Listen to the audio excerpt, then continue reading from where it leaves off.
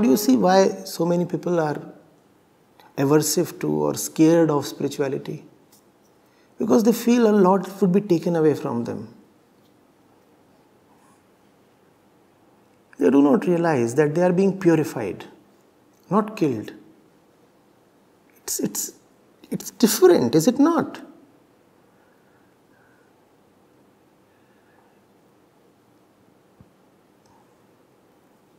Taking a bath is surely different from being administered poison. No? And when you take bath, surely you lose something, do you not?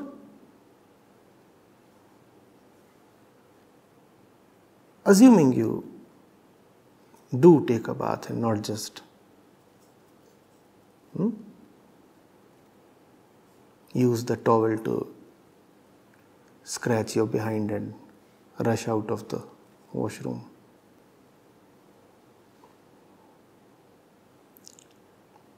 Take a bath, scrub yourself. You're losing a lot. When you lose stuff, it makes you shine. No, is it not? And that's why people say, now I am feeling fresh after taking a bath. What is this freshness that you experience?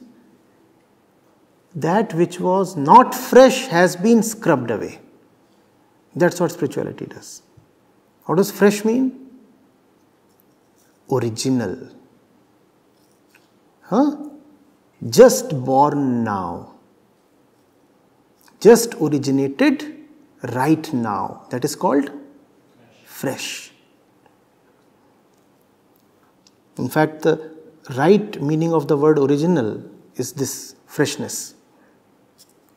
Fresh. Not coming from the stream of time. Originating just now. It is not coming from the past. It is not stale. That is called fresh. And how do you meet your own freshness? When you went into the bath, did you apply a lotion that superimposed freshness on your body? Does it happen that way? No. You had freshness within you, but the freshness was badly hidden beneath layers of yourself.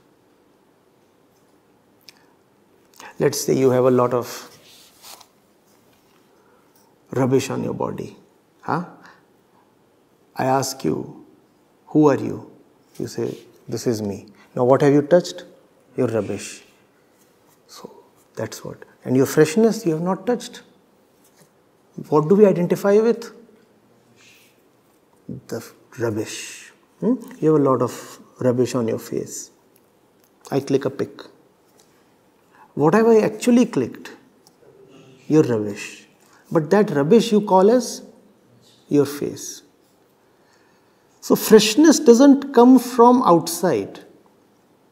Freshness is when you scrub away, tear away that which never deserved to be on your face in the first place.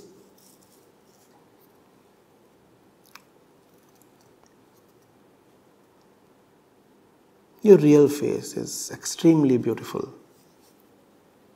It's just that you have started believing, unfortunately, in a foolish and ugly face. Isn't it tragic? Firstly, the real thing is beautiful but hidden. Secondly, that which you are investing in and identifying with is so damn ugly. And yet, all your patronage is going towards it. If you have to favor one of these two, which one should you choose? Your beauty or your ugliness? And both are yours. One is in fact more yours than the other. As we said, sadly most people choose to be ugly rather than fresh or beautiful. Entire spirituality is just the encouragement to correct your choice. If you have to choose, why choose rubbish? Why not have some faith that even if you scrub something away, even if a layer is peeled off, there is something beautiful within. Have some faith.